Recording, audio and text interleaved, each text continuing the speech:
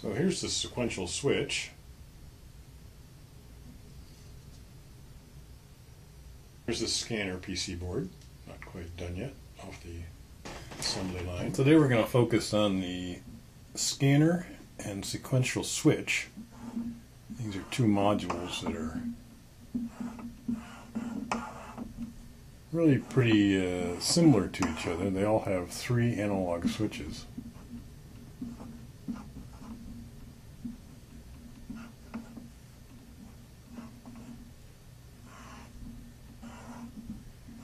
And the only real difference is how they're controlled. So you have 3 ins and 1 out, or you can have 1 in and 3 outs. These go either way. So the only real difference is how these are controlled. And in the case of the sequential switch, it's controlled by a clock pulse, and there's a little sequencer in here that turns one switch on or the other switch on in series. That's the sequential switch, or the MD2600.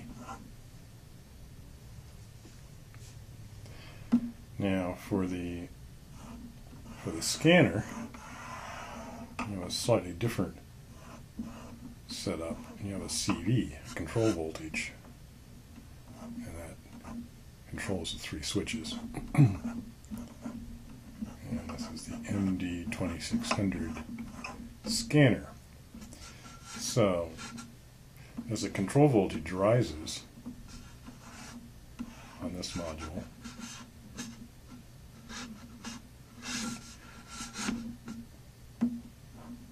as the control voltage rises, it switches on, switches in succession.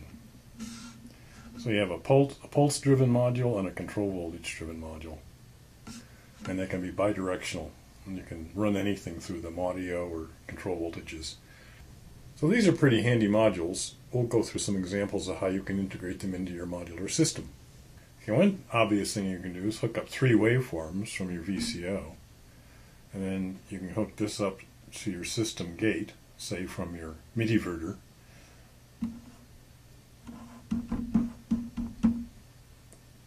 So every time you hit a key on your keyboard, the gate is going to toggle the waveforms in succession. The scanner, you would hook this up to your ADSR, which would be, gated by your gate.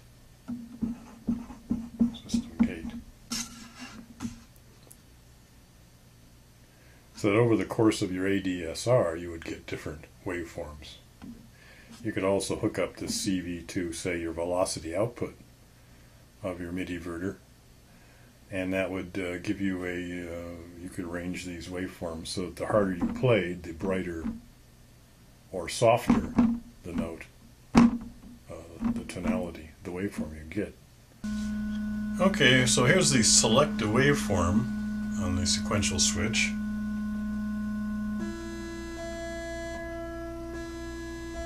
Just hitting 1 key on the keyboard,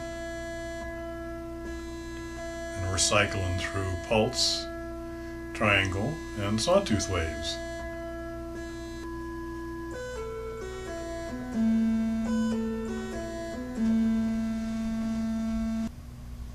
And here I've added just a little bit of pulse width modulation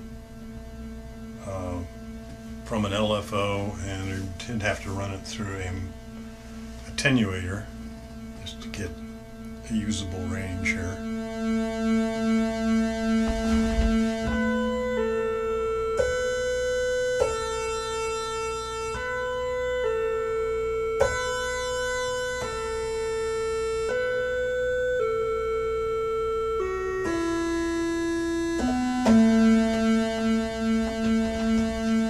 Okay, another thing you can do is just reverse the situation and use one source of control voltages, say an LFO, and run that through, and use the outputs to modulate, say, a VCO. In this case, you could modulate the FM input, which is a variable input. You can modulate the pulse width and modulate the wave. And then you could mix the waveform outputs here and in your mixer.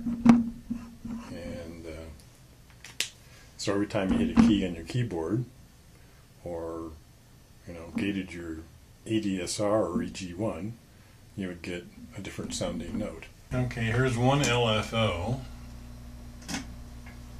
going to 3 different places.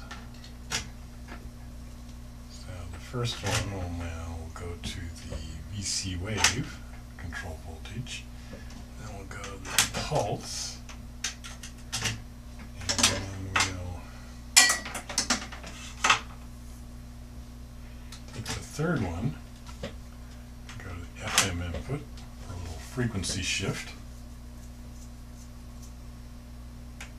Of course, we've got the gate hooked up to our MIDI inverter. Then we're going to take let's take the sawtooth to the mixer. Use your sawtooth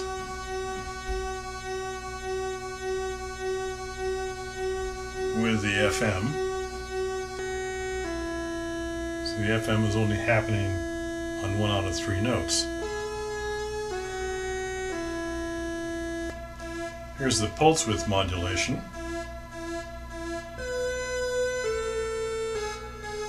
Here's the voltage controlled waveform.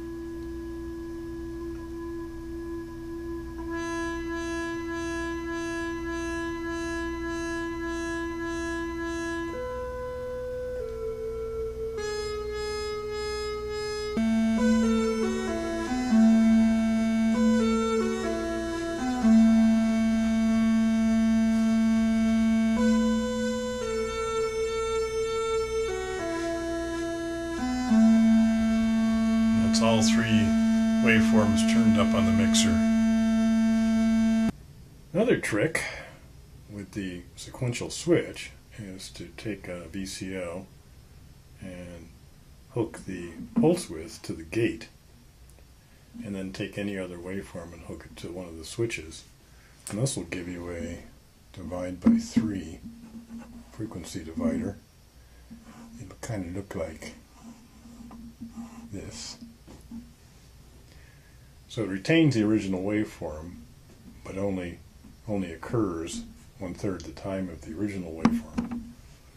You can also fool around and add another waveform, which will kind of give you, so just add that waveform, of course, onto the end. Give you that. So there's some interesting sounding waveforms that you can derive from this. You can also, by using pulse width modulation on the clock, you can change how these sound quite dramatically. This is frequency division. Here we have a sine wave being divided by 3. This is a triangle wave out of the same VCO for reference. And if we adjust the pulse width of the reference pulse, we get some changes here in the wave.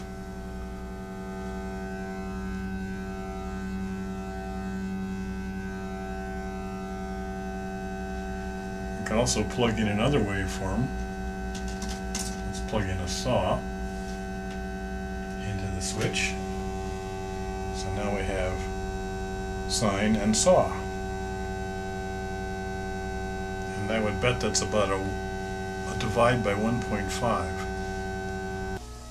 So I hope it gave you a few clues on how to use these modules. Of course, there's lots of other ways and lots of variations on what I just showed you. So take some time and enjoy.